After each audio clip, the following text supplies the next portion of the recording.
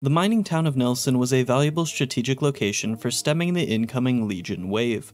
Recognizing that the gap between Camp Searchlight and Camp Forlorn Hope was too great, the NCR began funneling troops and supplies into Nelson. This hasty decision, however, would end up being quite costly. Similar to the rest of the Mojave campaign, the NCR found themselves spread too thin along the Colorado River.